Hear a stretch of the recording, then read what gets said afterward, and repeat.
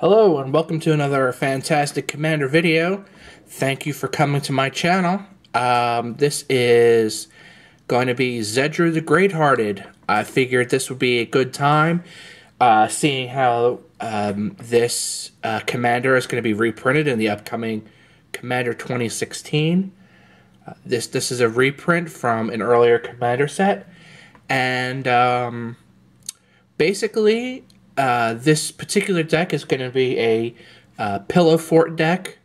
I'm going to try to wall myself up while I get my win condition ready, and donate my permanents to the other players. I'm going to try to play a lot of cards that don't really get played,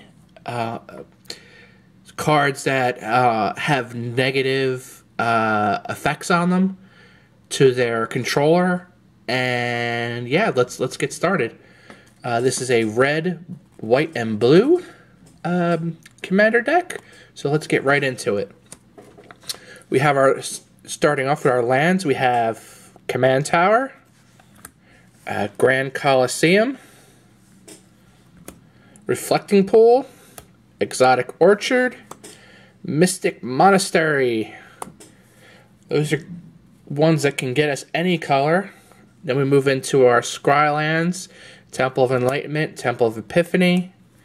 Going into our fast lands from Kaladesh, Spire Bluff Canal, Inspiring Vantage.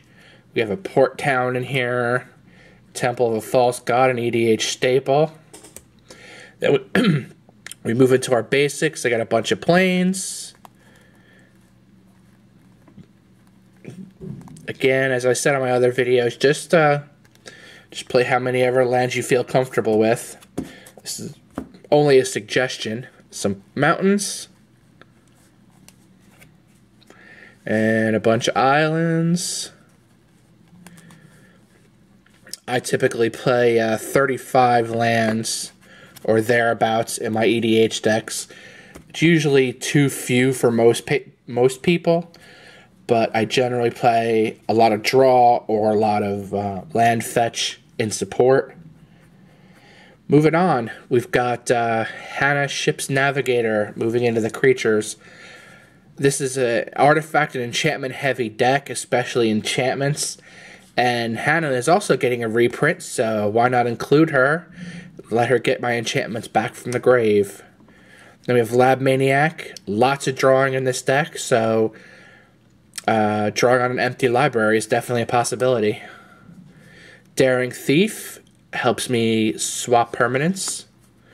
Bazaar Trader lets me give up some permanents to other players to get Zedruu's ability going. Steel Golem is a good creature to give to my opponents, as it prevents playing of future creature spells. Then we have Auramancer and Monk Idealist to try to get those enchantments back out of the grave. Solemn Simulacrum, just because it's Solemn Simulacrum.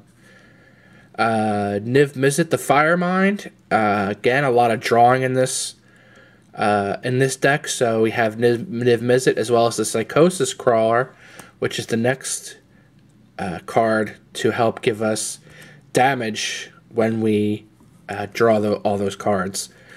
Trinket Mage, just because of the artifacts that I play. Good for getting that Soul Ring out. Jace's Archivist, good for more draw in support of Niv Mizzet, Firemind, or Psychosis Crawler. Containment Priest, because lots of things are grave-based in EDH, and we don't want them doing their thing. Then we have some walls. Yes, walls, believe it or not. A Fog Bank, a Wall of Denial, and a Wall of Omens. Then we have Windborn Muse, again for protection. This is a deck where I'm going to want to wall myself up with as much protection as possible, so I can get Zedruu to do his thing, whether it's drawing cards for damage or drawing myself out or one of the other win conditions. This deck has a lot of win conditions. So just because one thing fails doesn't mean that something else won't succeed. We have the Silent Arbiter, prevents getting swarmed. Peacekeeper prevents attacks altogether. Archangel of Ties, excellent for protection. Moving on, we have Replenish. Get those enchantments back out of the grave. And open the vaults. Same thing. Terminus. We don't play a lot of creatures. But the ones we do, it's okay to get them tucked like this. But this mainly prevents swarming from other people. Donate, just because it goes in with the theme of the deck. Incendiary Command, because drawing and damage to creatures. It's a good control card and good draw. Tarashi's Grasp for enemy artifacts and enchantments. Then we have some counters. We have Absorb, Render Silent, and is that it? There's supposed to be. I'm going to run into a counter spell later that is not in the spot where it belongs. So there is a counter spell, regular 2 blue mana classic counter spell somewhere in this deck, and we're going to run into it. Cyclonic Rift, because everybody hates Cyclonic Rift. Oblation, there's a few good targets for this, and it's good draw. And there it is. There's the counter spell. I put it in the wrong spot. All right, moving on to our instants. We have Brainstorm, Blue Staple, Factor Fiction, Blue Staple, Enlightened Tutor, because of all the artifacts and enchantments we play. Moving on to artifacts, we have our Soul Ring, Mox Diamond, Dark Steel Ingot, Chrome Mox, Mana Crypt, just because those are pretty much staples wherever.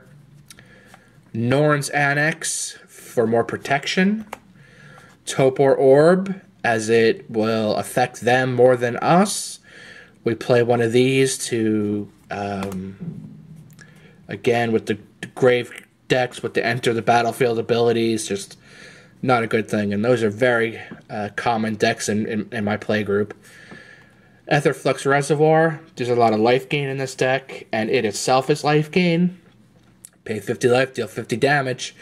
Can't beat that. 50 life is not hard to do in EDH. Rhystic Study and Mystic Remora, because more card draw. And you have Karmic Justice, because of all the things that I play.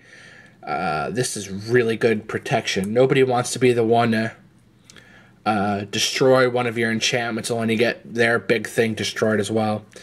Detention Sphere and Oblivion Ring. These are good things to donate away, let other people have them. Because after you exile, it doesn't matter who actually controls the actual permanent. Test of Endurance, a life gain win. Enchanted Evening. This will work with Sphere of Safety, which you'll see in a little bit. Really good protection. It's basically here for Sphere of Safety.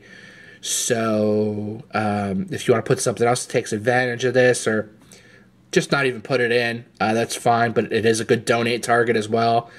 It doesn't matter who controls it. Just make sure you give it to somebody who can't sack it to something. Authority of Consoles. Good to slow our opponents down and gain some life. Greater Armamency, because of the volume of enchantments that are played. More Grave Hate, rest in peace. Wild Research, good fetch. Puka's Mischief. No, not Puka Trade, it's Puka's Mischief. Unless they're into some mischief that I'm not aware of. Good for exchanging control of permanents. Solitary Confinement. The skipping the draw step doesn't really hurt as long as we have Zedruu out. And it's really great protection. There is Sphere of Safety, as I had mentioned earlier, as well as Propaganda and Ghostly Prison. More protection. Delusions of Mediocrity. a fantastic donate target. Drop it in a play, gain 10 life, give it to somebody else.